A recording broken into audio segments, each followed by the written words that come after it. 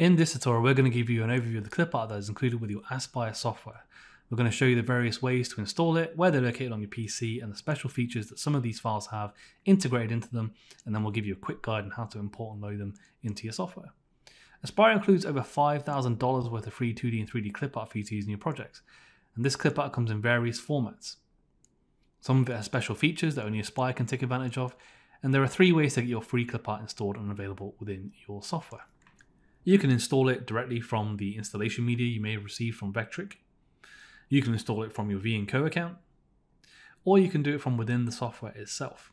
Now, if you have a product installation USB, you can simply install your clipart and all of your content will be available in your clipart browser the next time you open up your software. And if you don't have an installation USB, that's not a problem at all. When you purchase your product, you'll be invited to V&Co, and this is where you can access your license details, the installers for your software, along with your free clipart and project files. Now you'll need to go over to portal.vectric.com to log in, and to log in you'll need your email address and your password, and once you sign in and verify your email address, then you'll have access to everything that V&Co has to offer.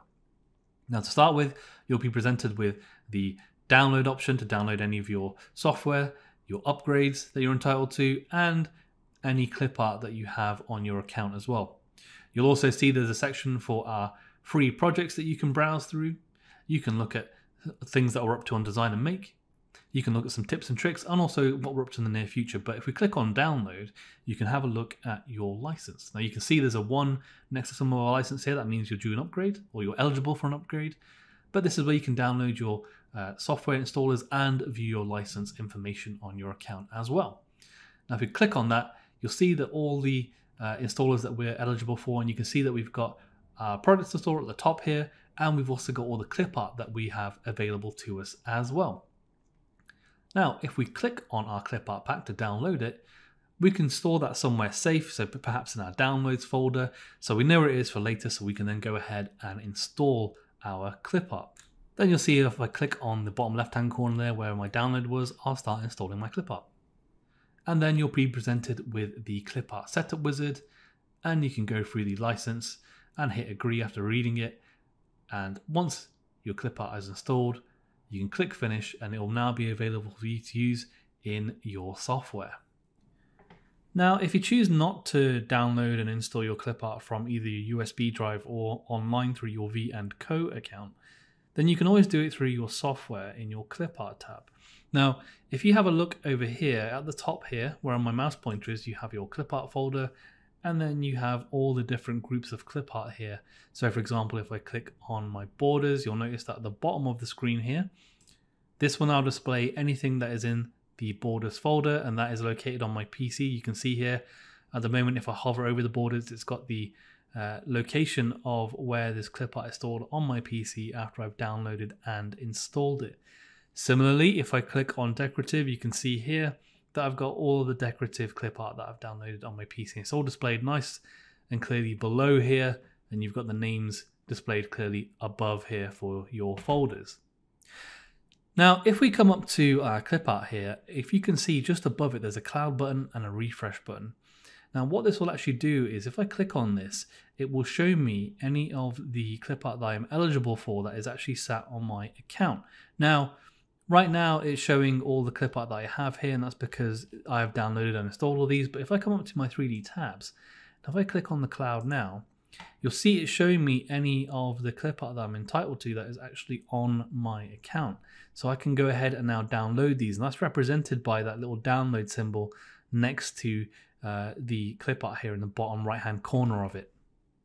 Now it's important to note here that to download these I must have a internet connection, and for it to recognize any of the clipart that is available on my account, because it will need an internet connection to do that. But there's a couple of different ways you can go ahead and now download these clipart files, and one of which is to actually go ahead and right click on that file and click download. Now you'll notice I've got a prompt here that says login not logged in. Now this will prompt me to actually log in to the V&Co portal with my account details and my password, so I can now access and download that clipart. So let's go ahead and click the login and refresh button. And then what you'll see is that with your browser, it will pop up to our login page or the V&Co login page where you can enter your email and your password. And then when you are logged in, you'll be asked to allow the website to talk with the software. So let's just go ahead and click allow. And now that you'll see that the software has spoken to the website or your V&Co account, and now you have successfully linked your software with your V&Co account, and you can see in the background here it's refreshed our Clipart for us.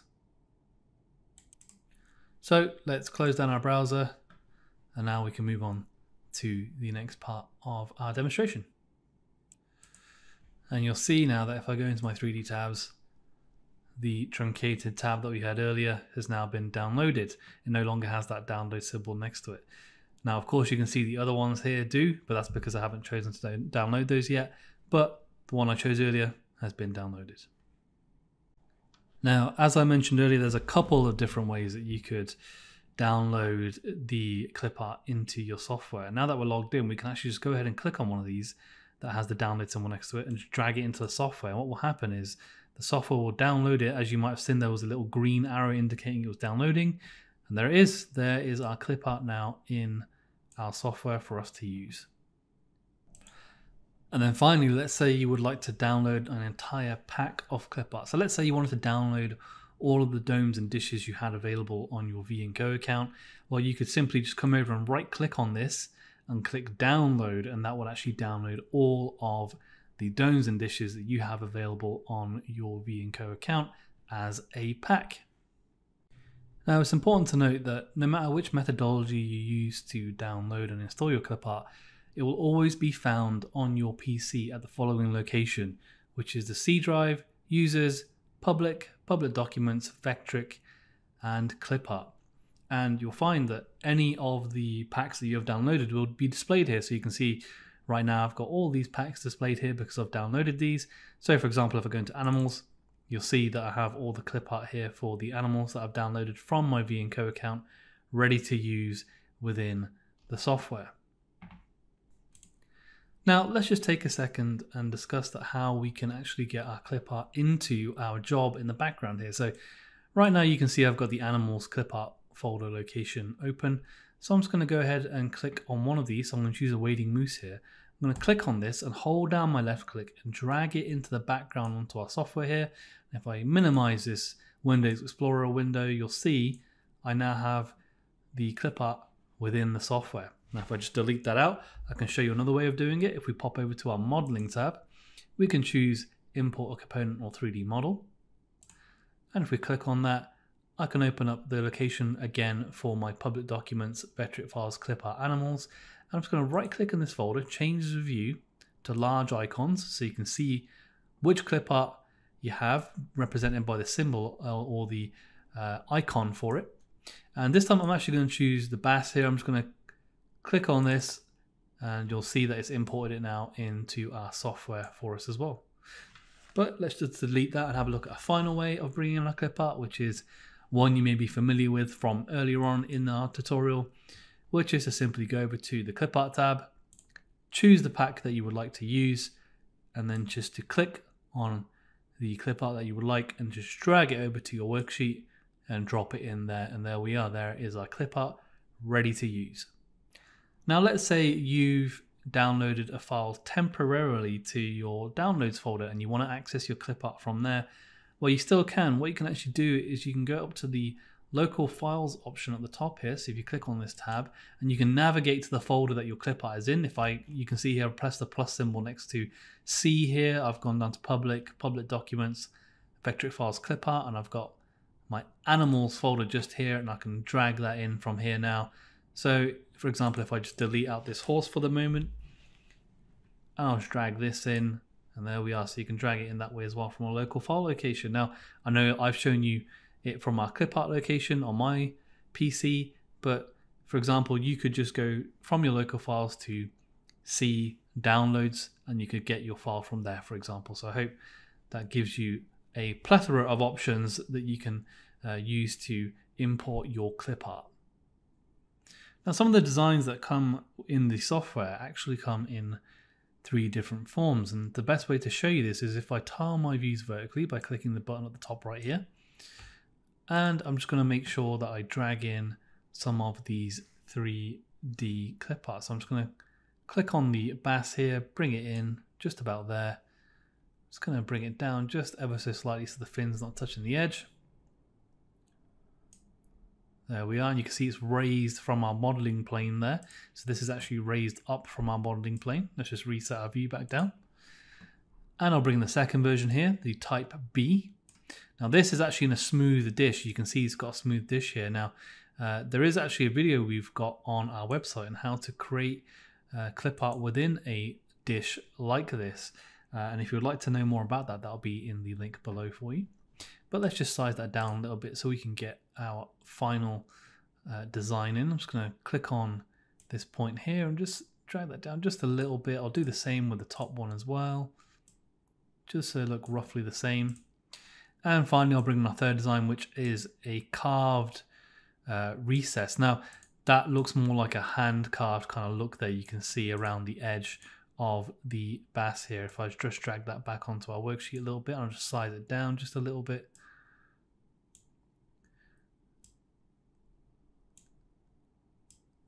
And there we are. You can see there, you've got that almost hand-carved looking finish there on this bass.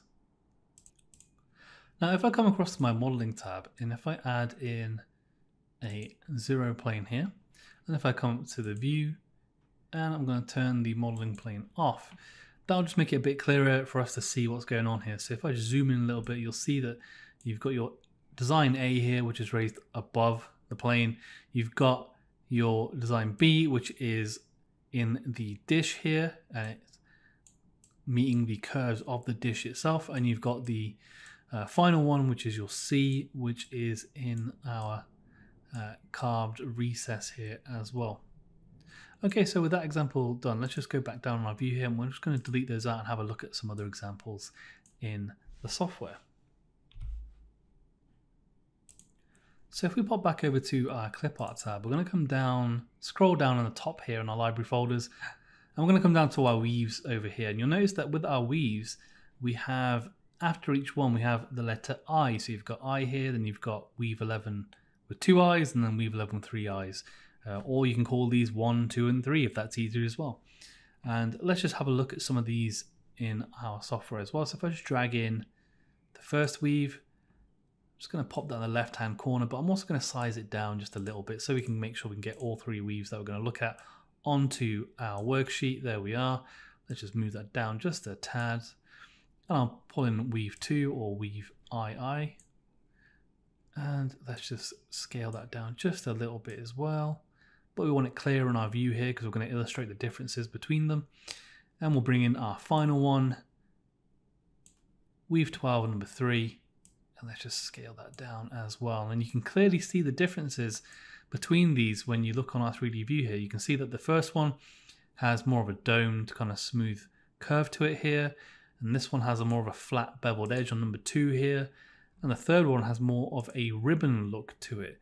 And this is a great way you can see some of the differences by just dragging and dropping the clip art into your software to have a look at what they look like and what they may potentially look like when you come to cut them later on. So this is a great little view you've got here to try and preview what you would like to cut out later on. So you know that if you'd like more of a smoother finish, you may want to go for the weave in the top left, for example. But let's just zoom back down on our view. And now let's have a look at some of the content that you may see if you were an Aspire customer. Now when you download and install your packs of 3D and 2D content, you're going to be able to take a look through those, and you're going to see some obvious things that look different when we're talking about our 3D content. So for example, if we look over at our 3D thumbnails over here, you'll notice that some of the clip art is actually a darker color than some of the other clip art. And what that means is that the darker content is actually a file type that is called a 3D clip. And a 3D clip file has some pretty interesting things or interesting properties about it, that they can include a single component, or they can actually include multiple components on them as well. So to try and illustrate that, we can go ahead and look at one of these files, which is a V3M file, and we can look at one under our decorative clip art. I'm going to choose this one just here called C Scroll X. And you'll note that it has an X at the end. That means it's actually got a piece of clip art that's made of groups. So let's click on that and drag it into our job space. Okay, so let's look at our model in 3D view. So we've come up to our tiled views by clicking on the vertical tiled view up top here. You can see the representation of our clip art in 3D over on the right hand side here, but we're also going to come across to our modeling tab. Now, you'll see that this is called C Scroll X. Now the X means it's made up of a group of components, and you'll see that there's a plus sign next to the component. Now, if I click on the plus sign, you'll notice that this is now made up of a single component and some grouped components. You can see that these components here are actually grouped because there's a plus sign next to those. Now, if I turn them on and off, you can see what's actually happening here. So you can see how this is actually built together. So if I turn off the platform, and you can see the petal is sitting on the platform there, and you've got the scroll around it, and then we have the platform as well. Now, to see what's going on and how we actually built this up, I'm going to actually ungroup this. So I'm just going to click on the main componentry here. I'm going to right click it and I'm going to choose ungroup. Now you'll notice that these are now their own individual components, and I can again turn these on and off as I need to. But let's have a look at the petal, for instance, and let's have a look at how this is actually built up. So let's turn off our platform, turn off our scroll, and let's have a look at the petal, and keep your eye on the 3D view here as I open up this menu. So if I click up in this menu, you'll see that it has individual components that make up this petal. So you have this component here at the top here, which is a petal. Let me just ungroup this so I can click on these individually. So right click, ungroup, and you'll see that the petal now is made up of all these individual petals, and the middle here, which help to give it that look of a flower there, which is really nice. And the same thing that goes to the scroll here. You can see that it's made up of multiple components. Now I'm actually just going to turn off our petal. So the way I can do that is actually just by clicking on the bottom one here, holding shift, clicking on the top to highlight them all, and then clicking the check next to them. And I'm actually going to minimize our group for our scroll here. And what I will do is ungroup these. So right click, ungroup. And then what I'm going to do again is I'm actually going to turn all the other ones off. So if I just minimize our groups here next to each one,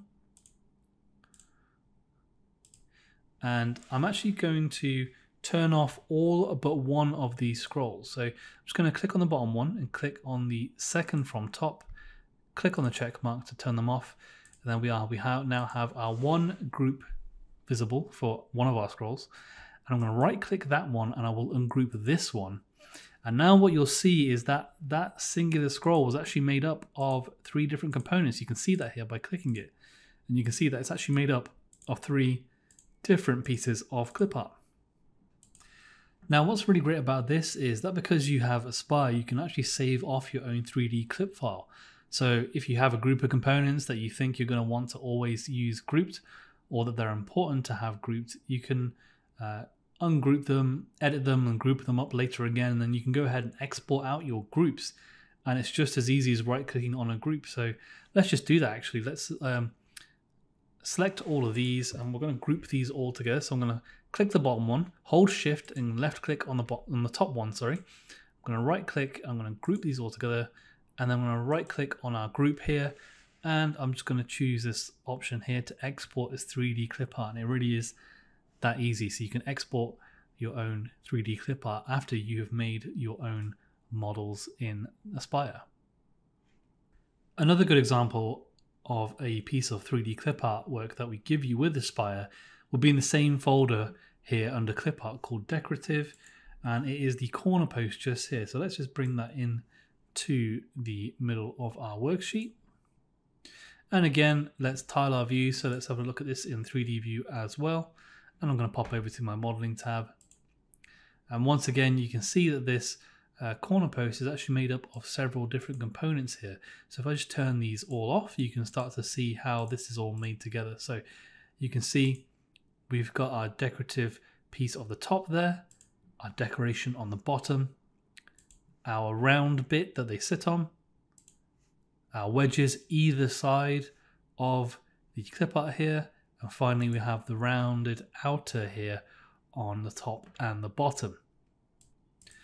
And this is actually a great way of looking at the clip art, because not only does this allow you to swap out some of the elements of this clip art that you may want to change. For example, you may want something different than the decoration you have in the middle here, and you can swap those out with something else. But it also allows you to perhaps show or teach someone or help someone learn how these models are made and how they are compromised and how they come together. Let's take a look at some of the other interesting content that you get with Aspire.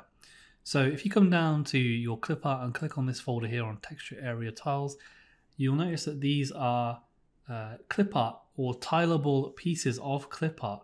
So for example, if I bring in this block wall just here, if I pop that into the middle of the worksheet, I'm just going to scale that down a bit so I can show you some of the things that you can actually do with this. I'm going to take this and put it off of the actual worksheet. I'm just going to scroll out a little bit and then scroll down. Okay, so with our new tileable texture or our texture area tile selected, we can actually go over to the modeling tab and we can choose this tool just here, create a textured area component.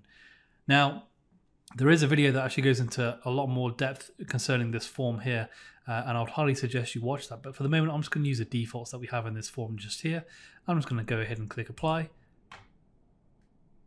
And you'll notice what the software has done is that it's taken that texture tile and it's applied it across the worksheet. So you have a full wall here. You can see in the 3D view here, you have a full wall of that texture, which is really, really great. And you can see in the modeling tab as well that you've now got this separate component here, which is this entire wall, and you still have your original block wall just here. If I turn that back on, hidden away here at the bottom, I can just turn that back off and you'll see that it'll hide that for you as well. And there we are. That is one large tiled area, and that obviously has a lot of great uses when it comes to giving some of your projects some texture. But for now, I'm just going to go ahead and delete these. So I'm just going to select both these by holding shift and clicking on both of them, right click and delete. Now if we go back over to our Clipart tab, you'll notice that we have this here, which is our texture fill tiles. I'm not going to go over that right now. There's a whole dedicated video if you do want to learn more about this, and I highly suggest that you go and watch that if you're interested. But what we're going to have a look at next is the textures that are not tileable just here. Now, these are perfect for the background of signs or any footing in any signs. And these are actual bitmaps that we've created textures from. So if we take a look at one of these, for example, if I drag this onto here, for example, I'm just going to size that down because it's rather large at the moment. So I'm just going to click on this anchor point here. I'm just going to size that down. I'm going to grab it and put it into the middle of our worksheet. And again, just size that down a little bit more so we can have a look at that.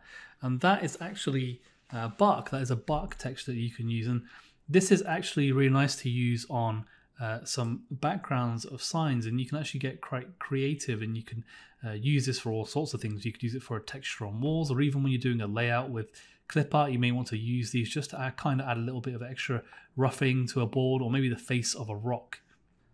Now, we actually include some free content in the form of actual Aspire files, which are .crv3d files. So let's have a look at one of those right now. So if we come up to File and Open, and if we navigate over to the Clipart folder on your PC, I'm going to choose this file just here in our Ribbons and Banners folder under the Clipart folder. I'm going to choose ribbon number 1 and click Open. Let's just pop up to tile our views horizontally so we can have a look at our ribbon. You can see it's got quite a lot of folds in here, so that's actually a really, really nice decorative ribbon here, and I think we can use that for a lot of projects. So let's just look back down on that and let's pop over to our modeling tab. Now you'll see that this file actually contains 2 components. If I just minimize that view just there, and you'll see that one which is a group, as you can see at the top here, and you'll see one which is called ribbon 1 group baked. So this is the result of what is included inside of this group.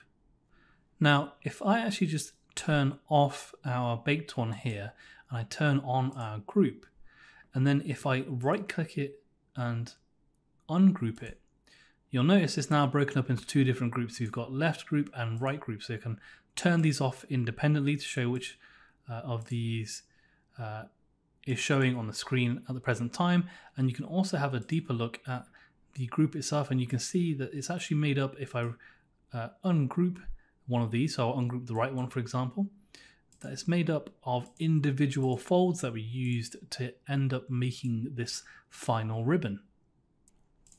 Now this is everything that is typically included in something like a 3D clip file, but because this is a CRV 3D file, we also include vectors. So if we come up to our layers at the top here, you'll see that we've actually got our sweep vectors. So if I just turn those on, and these are the sweeps that we actually use in the two rail sweeps that we use to actually create some of the ribbons here.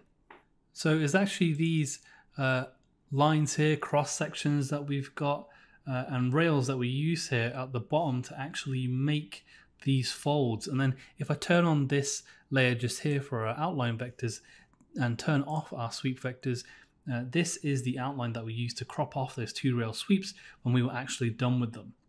Now, if you're interested in how that all works, there's actually a whole tutorial based on how to build ribbons, and you can watch that and you'll actually see how we use those vectors to create a finished ribbon. Which is what we see if I close down all of these, if I just turn these all off, and if I turn on our finished ribbon here, and that is the end result of that process. We also give you another set of clip art that is delivered to you as a CRV 3D file, and those are our weaves. So if we go up and click on File, Open, we're going to navigate to our Weaves folder this time under our Clipart folder. So if you locate that on your computer by going to Public Documents, Vectric Files, Clipart and Weaves, and you can see we've got a ton of weaves here that we can choose from, but we're going to choose the top one here and just open that up. Now the first thing that you'll notice is that there isn't any 3D component, and even in the modeling tree there isn't any components here. But if you go up to the Layers tab, you'll notice that we've given you all kinds of different vector layers. So first of all, this layer here is just the basic kind of starting pattern that we give you. And then we have the cross sections that you can use to actually extrude along these lines to create the weaves. And we also give you some alternate paths and some variations on the initial path. So you can actually create some really unique looking weaves here. So you can choose one of these and you can extrude along one of these to really create some unique looking patterns here, and that looks really, really nice. Now if you want to know more about how to actually create these weaves, there's actually a great tutorial on our website, and I highly recommend that you go watch that because it's very interesting, and I'm sure it will no doubt prove very useful in any projects that you have that include any weaves. So once you've installed or downloaded and installed the clip art that you would like, I highly recommend that you go take a look through those and explore all the different options that you have, as they certainly will help you to learn the software quicker and easier, but also should add to your projects in the end. And as usual, I hope you very much enjoy this tutorial, and we look forward to seeing you in the next video. Thank you for your time.